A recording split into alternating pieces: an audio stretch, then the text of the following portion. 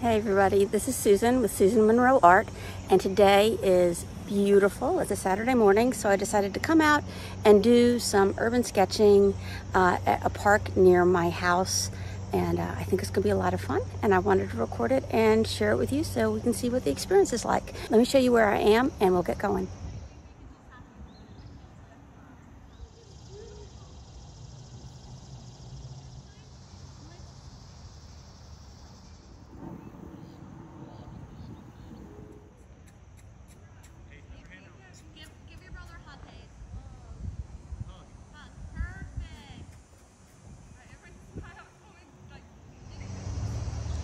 I'm at this beautiful duck pond. It's one of my favorite places to come. Just gorgeous. So of course I couldn't leave without my sketchbook. Actually, I did leave without my sketchbook and I had to go home and get it.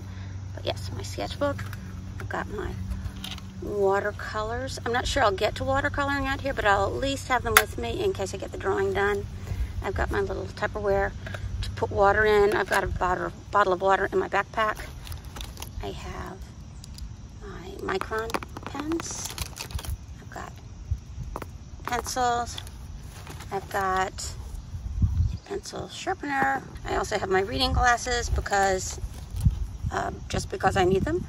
And I've got a white gel pen.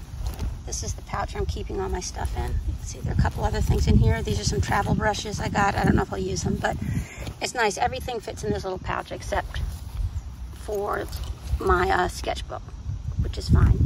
All right, I'm gonna get to work. Right now, I'm really just trying to map out where things are. Drawing from life is much harder for me than drawing from a photograph, and not something I do as often. So yeah, this is a little bit of a challenge, and I just have to keep in mind I'm drawing everything in relation to everything else. So I'm going to flip this up just again so you can see exactly what I'm seeing here.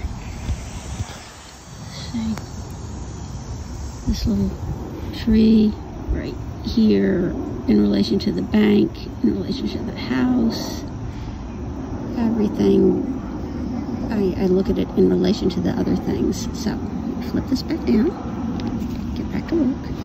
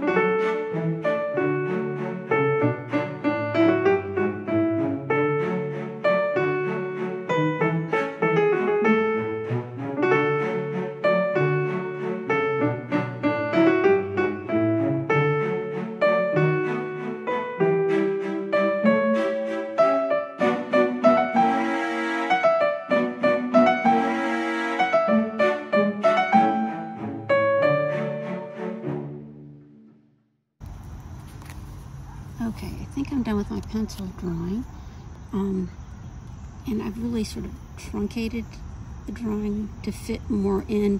This area is wider in reality, and you can actually see a little more of another house in here, but I just sort of cut that out and squeeze things a little closer together so I could get more of the picture that I wanted. So now I'm going to start inking my drawing, and I've got four sizes of micron pens here. This is a 1, this is a 0.08, 0.05, 0.01. So the things that are further away, I'm going to do with the lightest line, the smallest pen. And as things get closer in perspective, you know, background, middle ground, foreground, the lines will get thicker. That's just a little drawing trick that tricks your eye into seeing things in perspective.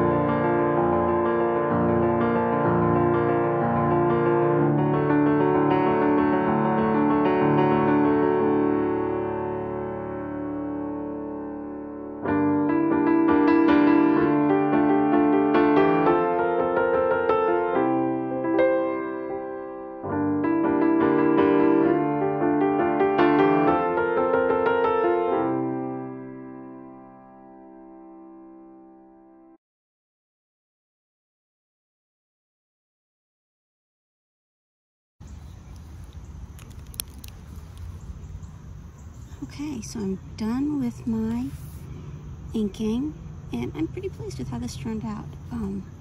I've run out of time to be outside. It's time for lunch, and I've got to run in. So I think I will paint this inside from, I'll take some pictures and then get to work doing that.